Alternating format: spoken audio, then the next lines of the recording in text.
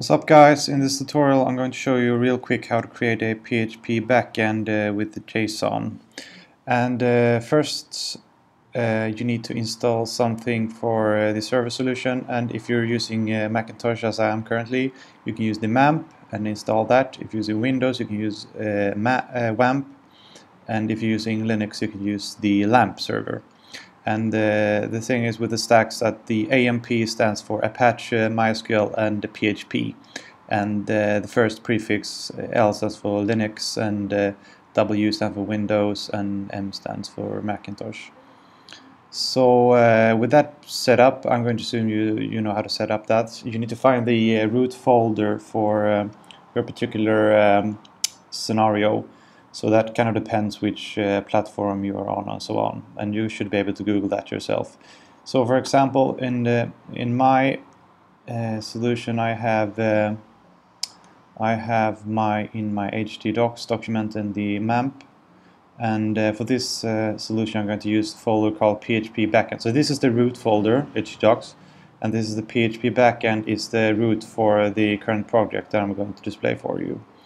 So I'll be using the text editor Sublime Text, but you can use whatever you feel like using. It's really up to your own preferences. So after that's set up, you need to start up MAMP. I currently have mine already started.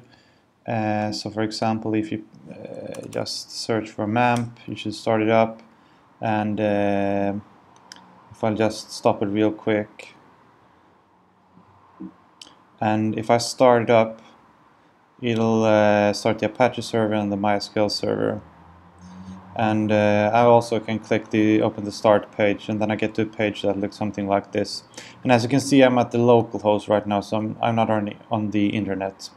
And this is an important issue as well, because I can see here what port numbers that my MAMP is using. So for example, I can see the passwords for the databases and so on, and also the version, which can be interesting and so on. But more importantly, I can get to the phpMyAdmin. And you have to look this up yourself also, how to get to your phpMyAdmin in order to administrate your databases. And that kind of depends on what solution you're sitting at. So really, but in my case, it's just a matter of clicking right here. And then I get to my phpMyAdmin, so I can administer my databases. And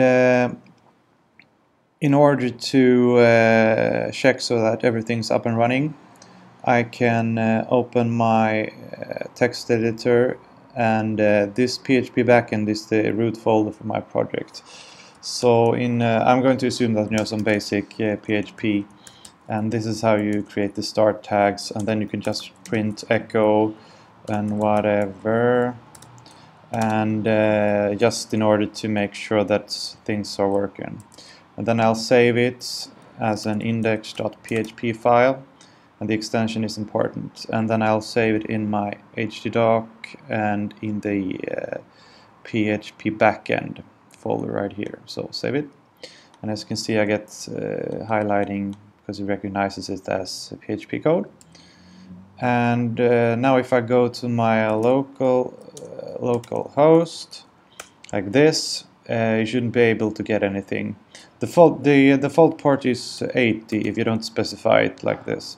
So good ports to try is 8080, and that doesn't work for me. And good port is 80 as well. And then you can use 8888, which is my ports. And after that you just type / and then the name of the folder, which in my case is the PHP backend, and then I should get the file that I just specified. So for example, if I change it to something else here and save it, and yeah, that was that notification was just because I haven't bought the Sublime Text. You shouldn't be worried about that. So if I save it and then I go to my browser and then I refresh it, I should get my new message. So that's the basic procedure for setting everything up. And if you run into trouble, please don't contact me about how to set up WAMP and MAMP and whatever. You can just Google that yourself.